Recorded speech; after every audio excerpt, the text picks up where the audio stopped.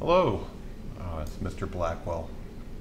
I'm going to give you a little demonstration, short demonstration of the Sloan Digital Sky Survey data access spot here called DR10. It's an online web-based interface to look at places in the sky and to grab information about stuff you want to look at. It's kind of neat. They've taken pictures of the entire sky and spectra for the vast majority of objects out there.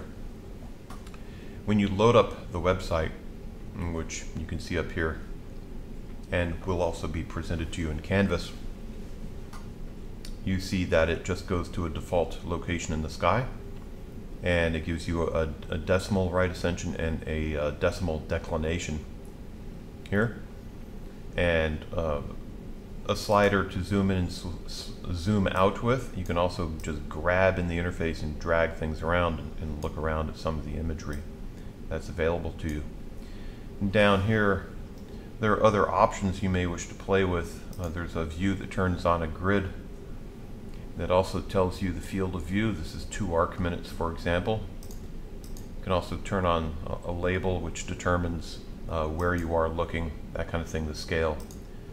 Clicking on photometric objects gives you circles around all the objects for which they have photometric data, that is data concerning the brightness of the object in a variety of filters. So for example, if I click on this object here with my mouse, it will bring in a zoomed view of it. It will say that it is a star, its right ascension and declination values, and its U, G, R, I, and Z photometry values, U being ultraviolet, G being green, red being infrared, R being red, I being infrared, and Z being far infrared. These are the magnitude values to the right. So in the ultraviolet, this particular star has a magnitude of 15.39.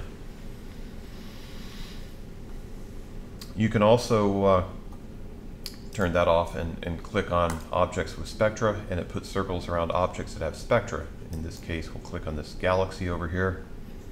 It gives you its U, G, R, I, and Z photometry values, but it also gives you its spectra. So if you click on it, lo and behold, it'll give you a spectrum, which is measured in energy per second, per area, per wavelength. So ergs per centimeter squared per second per angstrom, divided by its wavelength in angstroms. Here you've got angstroms, which are literally nanometers times 10. So if you just lop off a 0, this becomes 400 nanometers to 700 nanometers. This is the end of the visual range, and everything to the right of that is in the infrared.